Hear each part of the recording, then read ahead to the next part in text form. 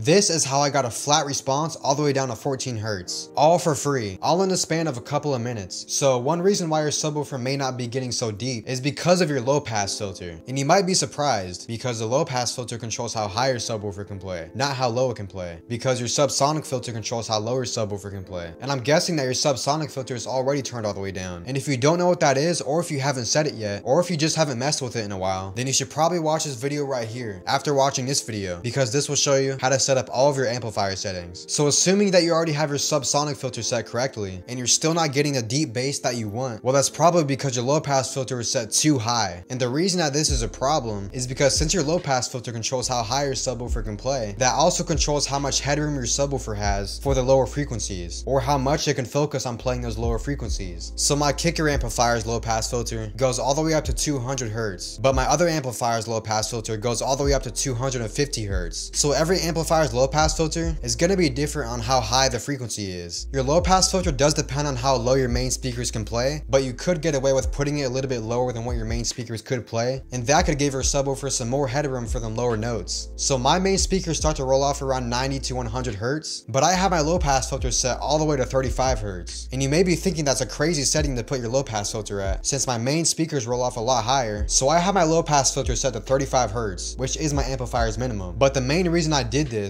is for one, so I can gain more headroom so I can play them deeper notes with more authority, but also so I can get a more flat response, because the room that my subwoofer is in, it peaks around 45 to 50 Hz, and it still does do great with the lower notes, but I just wanted a more flat response. And having my low pass filter set to 35 Hz, I get a flat response all the way down to like 14 or 15 Hz. Now this is a flat response by ear. I do want to make a video testing out the frequency response of my subwoofer and make a graph of its frequency response. So let me know down below in the comments if you guys want to see that video. I know you guys are probably wondering how my performance is around that 50 to 100 Hz range. Well, I still have a flat response all the way around that region, and that's where the second tip to get deeper bass comes in. So the second way I got deeper bass for free is by using an equalizer. So since my subwoofer is located inside my home, that means I'm able to use an equalizer through my computer. I do know that a lot of receivers do equalize your subwoofer according to your room, but this part is for you people that don't have a receiver that can do that, or if you guys are running off of a head unit. So you're gonna have to do this part by ear, and it is gonna take a bit of time and a bit of walking around your room. Now since I'm using one subwoofer, I'm not getting the most even frequency response around my room, but the way my box was built and the way that I have it set up inside my room, it's laying on its longest side, and at my listening positions and even outside of my listening positions, this subwoofer sounds flat, and I get them great rumbling lows. So a free equalizer that I recommend is Desk FX, and the reason that I recommend this specific equalizer is because it allows you to pick which frequency that you want to change the loudness of. So let's say you have a peak of 40 Hz, then you could just decrease the audio in the 40 Hz region, and then you'll be getting a more flat response. Now I wouldn't recommend boosting your bass unless you set up your amplifier gains after setting bass boost, so you're not clipping your subwoofer. But there's only so much bass boost you can add before you start clipping, so if you do boost your bass, make sure you're being careful, but I wouldn't recommend adding bass boost. So for every subwoofer and for every environment, it's gonna be different for how you set up your equalizer and which frequencies you need to lower so you can have that flat response. But also depending on your subwoofer and enclosure, there is gonna be a limit of how low you can go, because at a certain point you are gonna be losing too much output, and you're not really gonna be able to fix that by setting amplifier gains. So once you guys have these set, your subwoofer should be sounding a lot better, and it should definitely be playing more flat and more deeper. Let me know down below in the comments if this worked for you guys. I appreciate all y'all for watching. Hopefully you guys learned something new today, and I'll see you on the next video.